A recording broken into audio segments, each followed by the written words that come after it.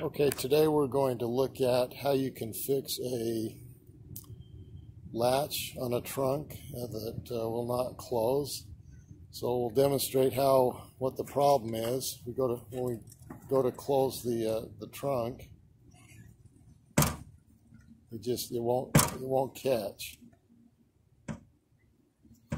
And what the problem is somehow this latch. This part right here has moved over. It's not vertical.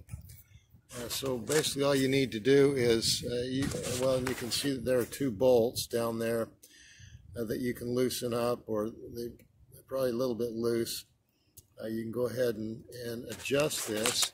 And I just used a little pry bar and then just pried it back till it became vertical.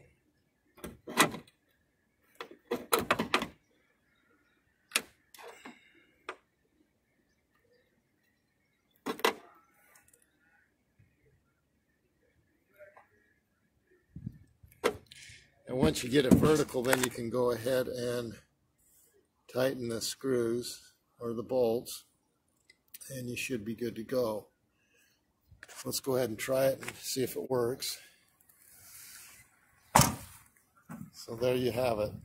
Once you do get it back to vertical, you'll just go through and tighten the bolts up, and then you should be good to go. There's not a lot of space to do that.